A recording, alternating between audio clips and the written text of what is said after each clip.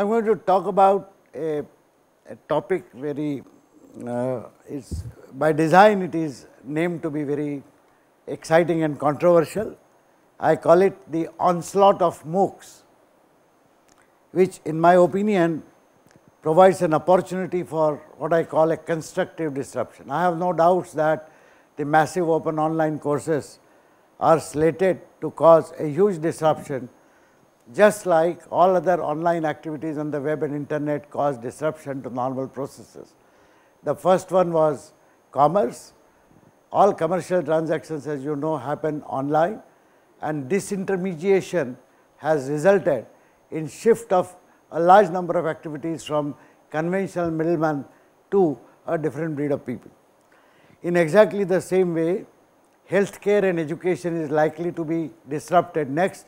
This was predicted way back in late 90s, and it has started to happen now. I would like to begin by reiterating a few problems that all of us are aware of, but quite often we tend to forget them. They do not remain uppermost in our minds. First, the need for quality in education amongst a humongous scale and amongst the largest possible diversity. I would like to remind all of you that we live in a nation which has unparalleled diversity. We have all ethnicities, all religions, all multiple languages, and we specialize in fighting over each one of these issues with each other. Under these circumstances, to achieve high quality is not very easy. Add to it the fact that the scales that we wish to work at are truly extraordinary. In fact, there is absolutely no other nation on the face of the world, including China, which has more education seeking young citizens than what India has.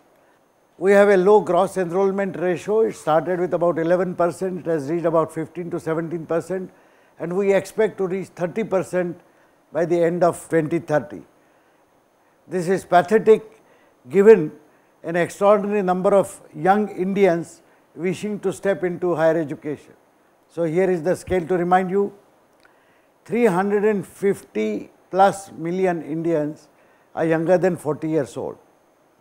They were so in 2011, in fact, these are 2011 census.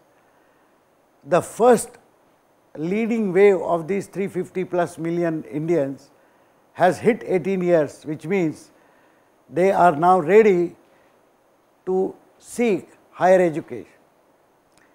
Our entire higher education system today, with given the existing gross enrollment ratio and given an extraordinary increase in number of colleges and universities, still handles only about 2 to 2.5 crore students, or about 20 to 25 million students in the entire system.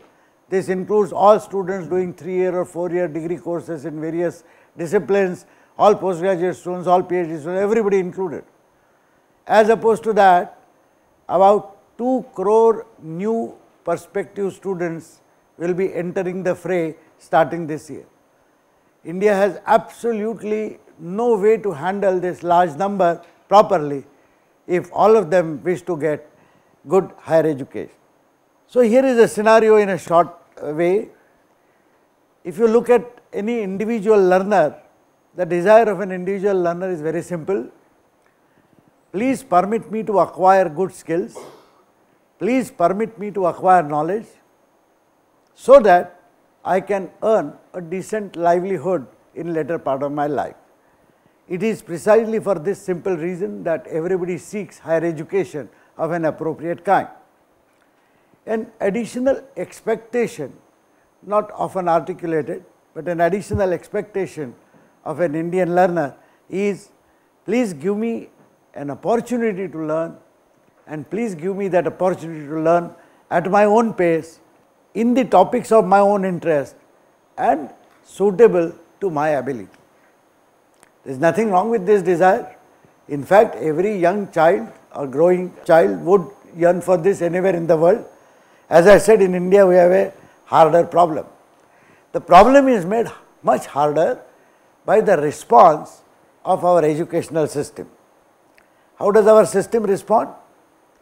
The system says, please remember that only our degrees are recognized in the world. That is a important fact of life. The prospective employers select candidates for interviewing them for possible employment based on the degrees and marks scored. Society therefore accepts these degrees as important components of the lives of young. Not only the system says therefore, since our own degrees are recognized, you have to do these degrees. Not only that, you have to do these degrees exactly as we dictate. And what we dictate? We dictate that a bachelor's program will be either 3 years or 4 years duration, that it will run under specific disciplines, that under each discipline there would be a program, for example, a BSc program in physics or an MSc program in chemistry or whatever, and that each such program will have to be completed in so many years of time, doing courses semester by semester. For example, each course shall run for exactly 4 months and you will have to study that course for 4 months. Imagine now 2 different individual learners. One, an extremely competent person who has actually studied a subject already in the high school in his or her spare time. That student comes and says, sir, please, this introduction to computer programming is an obligatory course in your syllabus, but I have already done it, please exempt me. I am told, no, that is not possible, you will have to do this course. I say, all right, please permit me just to give a final exam. The system says no, 75% attendance is compulsory and you have to give all exams. I therefore waste my time for the entire semester revising everything that I already learned, wasting my time. Consider a second individual, a slight laggard. Please note that not everybody learns at the same pace. I am a slow learner. Well, just to remind you, there are large number of people who are slow learners, but they are not bad learners. Given more time, they can learn it well. So I go to the institution and say, please permit me to study this computer programming course in 1 year rather than 1 semester. Please spread it across for me. I say, no, the system says this semester course means you have to do it in 1 semester. But sir, I can't study it in 1 semester, I will require 2 semesters. Well, please go ahead, do this course, fail in that course, then you will get an opportunity to repeat the entire course next semester by spending 1 more semester. This appears patently stupid to me from the point of view of a learner, but is our educational system sensitive to the learner's need, or have we become captive of ourselves, our own defined rules, and we are refusing to relook at the teaching learning process? These are hard questions, friends. We rarely raise them because we are all part of the system, and it is very easy for all of us to continue to run the system as we run it. It is in this context that the massive open online courses have arrived. There is nothing new about online education, this is age old. At least more than 3 decades ago, I remember myself and many other colleagues working on intelligent tutoring systems. For example, online content is nothing new. It has been there ever since computers came. Many of you would have heard of Gutenberg project, which was, in my opinion, the first open source project in creating open source contents which were easily distributed for anybody. However, what happened about 3 years ago was remarkable. Some people put together the notion that, look, we have contents, we have systems, we have online tests and so on, but there is a fundamental difference between all of these independent components and the way a particular subject is taught in the university system over a period of time, 6 weeks, 8 weeks, 10 weeks or whatever. What is important that happens during those 8 to 10 weeks is that students together are guided towards a particular set of activities spread over time, supervised, intervention by the teachers, interaction with the teachers. This forces the flock of students to apply their mind in a consecutive manner week after week, studying different topics, appearing for assessments and establishing that they know something. This is what makes a difference between just the availability of content, just the access to those contents and actual learning. Actual learning does not happen by making a lot of contents available. Internet is full of huge amount of contents, including free contents. Access now, as Professor Kannan said, is becoming available even for Indian students, but it is available elsewhere. But if access to high quality content was the only criteria for knowledge acquisition, then I often say jokingly that in the past years and centuries, librarians would have been the most learned people because they had the maximum access to the highest quality stuff. There is no evidence of that happening. Please understand that the availability and free access to a large amount of content does not translate into knowledge. Knowledge has to acquire by every individual learner by applying his or her mind, solving problems, understanding things, perhaps discussing with others, in all cases applying the mind. And that is what a regular course in a so-called system does. It forces individuals and groups of students to apply their mind to learn something. Well, some of them who may copy assignments will learn incidentally, because even while you copy an assignment, you read that assignment, you write that assignment, you learn something. But a majority of them would apply their mind in solving some problems, participating in some discussions and thereby learning something. We say people are exam oriented, but please understand that when students prepare for an examination, they are learning something. In short, a course being conducted by a faculty member with probably help of teaching assistants and other colleagues for a group of students is still the best way of ensuring that learners actually learn something. It is in this context that massive open online courses were offered, started about 3 years ago. 3 big companies in the United States were at the forefront: Coursera, edX and Udacity.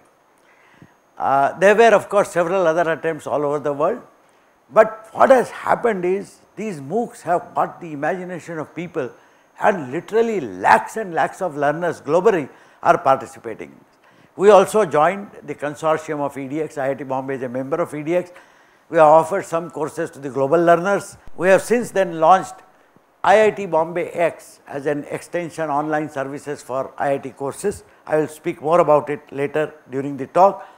But what MOOCs permit is courses to be learned from the best universities and courses to be learned from the best teachers. This is something which is not always possible in my given setting. Suppose I study in a small, less known college which probably does not have adequate number of well qualified and well experienced teachers, then I feel that I am at a great disadvantage. And if I could learn from the best teachers, from the best universities, I would like to do that. Today MOOCs are not recognized, the MOOC certificates are not valued by the employers, but the day is not far away.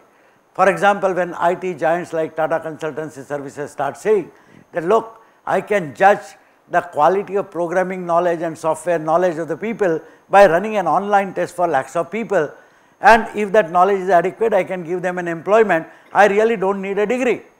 If that starts happening and if that spreads, then if there is no importance attached to our degrees by the employers and therefore as a consequence by the parents, what will happen to our system? Fortunately, this is not likely to happen very quickly because there are some shortcomings on the MOOCs, but as they are corrected, there is a great disruption that may occur in the entire education process. Let me first mention the shortcomings. First and foremost shortcoming is that MOOCs marks are not recognized by industry and by employers and by society at large therefore. However, as I mentioned, this may start happening slowly. The second is absence of face-to-face interaction. Perhaps I belong to the old school, but I firmly believe that a lot of learning is helped when I interact with people, whether it is my teacher in and outside the classroom or whether it is my colleague students or whether it is others. It is the human interaction which actually forces my mind to work on some issues and problems, and I learn from these interactions. This is totally missing in MOOCs, which is everything is online. Of course, we have online discussion forums, they are good, they are helpful, but when compared to the value of human interaction, in my own opinion, the online discussion forums are a poor substitute as of now. For engineering education, lack of laboratory work is a very major problem. I call it elephant in the room. Nobody in the MOOCs community has looked at this problem, and without appropriate labs, I do not see how good technical education can be conducted to its completion. These are the MOOCs that are offered from IIT Bombay. IIT Bombay x.in is our site. We have started offering courses tailored for Indian students, and in my blended MOOCs portion I will mention some very exciting experiments that we are doing now. There are courses from NPTEL, online courses. They are being offered with some kind of a certification for which you have to pay a fees. They conduct only one externally supervised examination, and they are also going to run a large number of courses in coming years. IIT Kanpur, Professor Prabhakar has led the effort on running MOOCs. This year, I believe they will be offering a large number of courses in agricultural engineering.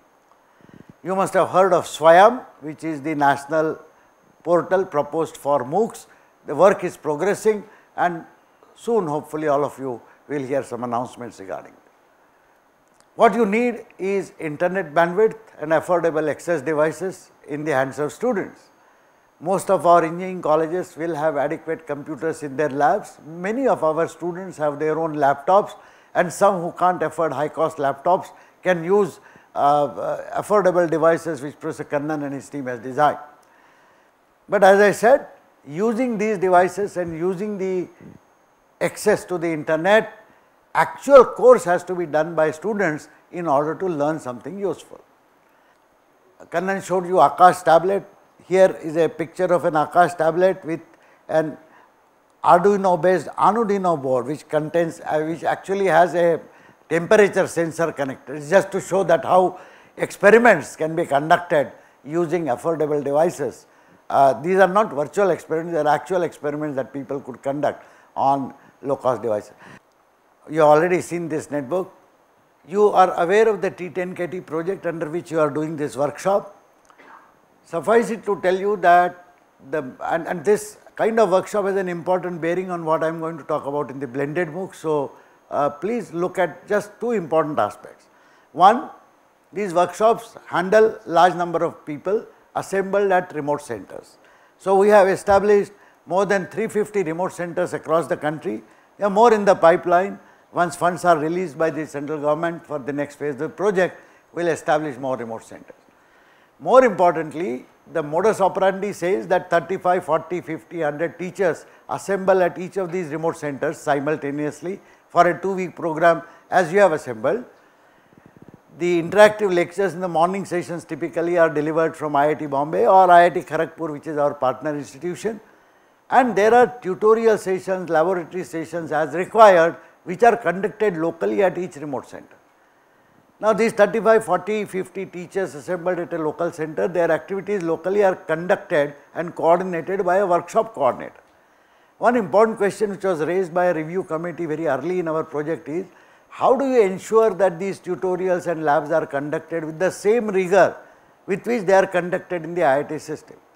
So, what we decided to do is to collect all these workshop coordinators physically, bring them to IIT Bombay and interact with them for 1 week, telling them the kind of labs that we will conduct, the kind of tutorials that we will conduct, and also understanding from them what topics they teach, how is the emphasis given to different topics, how the assessment is done, etc.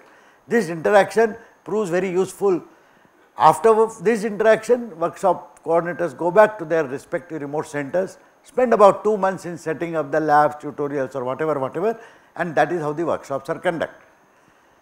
So, in short, this is a scene from the coordinators workshop. This is a sample remote center just like where you are sitting today. The blended MOOCs approach is nothing but trying to use a blend of conventional face-to-face education and learning through MOOCs. Please remember that even in our workshops we use online devices such as Moodle, but the entire course is not run online. Here we are talking about a conventional face-to-face education that happens in your institutions and learning through MOOCs simultaneously, jointly, all together. We propose to use MOOCs as a complement for the normal education that happens in your institutions. we propose that teachers in local colleges will start using flipped classroom. The model is simply like this. Take a course in thermodynamics, which is one of the courses being offered for blended MOOCs. The MOOCs course is taught by 3 of my colleagues led by Professor Bhandarkar, Professor Uday Gaitonde and Professor Milindatre. Let us say there are 50 institutions in the country which teach thermodynamics locally with 1 or 2 teachers at each place. Now imagine all these 50, 70 teachers and these 3 teachers here form a team, and they say now we will together offer a course which will be a unique course. In that course, the MOOCs part will be handled by IIT faculty. All students in each of the 50 institutions will register for the MOOCs course. Simultaneously, the local teachers will use their classroom engagement, A, for doing their normal teaching if they so wish for some topics, but more importantly, B, they will say these certain topics, I will not waste my time in giving you lectures, these 3 stalwarts are giving the lectures, listen to those lectures. I will flip the classroom and will use the classroom time for just plain discussion session problem solving. We have done that for many years. Professor Kannan in fact has been doing it for 5 years, and we have found scientifically that the engagement factor with students increases significantly in this model. This is a new thing, and therefore, there may be some hesitation, there may be some misunderstanding. So, in order to ensure that participating teachers in this model are absolutely in sync with everything, we propose to run 3 simultaneous teacher training workshops for the teachers who participate in this blended MOOCs thing. So, this is an interesting experiment that we are planning to do. We expect to improve the learning process significantly through this mechanism. The main point is that the participating institutions will award weightage to both the internal score and assessment done in their own college and university and the marks scored through MOOCs. This is the first attempt to make the MOOCs marks being recognized in the normal subjects that people study in their university, and therefore, I call this mainstreaming the MOOCs. So, my humble thesis is, instead of waiting for the MOOCs to independently disrupt our educational system, why not adopt the good points of the MOOCs and try to evolve a better teaching learning environment which combines the face-to-face education complemented by the MOOCs. There are 45 plus institutions who are going to run this program jointly with IIT Bombay.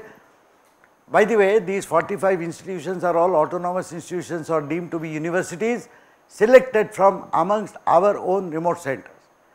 Of course, we chose remote centers because we need to have a face-to-face interaction with all participating teachers every fortnight for each of the subjects. We propose to start with these 3 subjects to begin with from this academic year, and based on the learnings of this system, we will see how to extend it. I am convinced that this might provide not only a marriage of massive open online courses with conventional teaching, but it might provide a change for the better, and together we might be able to achieve much better quality of teaching learning process. We expect about 30,000 plus students to benefit in the coming year from this pilot, so that we can run it for maybe 3 lakh students first and then for 3 crore students subsequent. I solicit comments and suggestions, if any, from any one of the participants, and particularly from the remote centers. Incidentally, on 6th of June, we are meeting with heads of the institutions or their empowered representatives from those institutions which have agreed to factor MOOCs marks into their own course grades. They will be coming here for a day-long session. On Saturday afternoon, I have requested Professor Parsarthi. All of you would have an interaction session with Professor Parsarthi, I presume at 2:30 in the afternoon on Saturday. Thank you so much and all the best.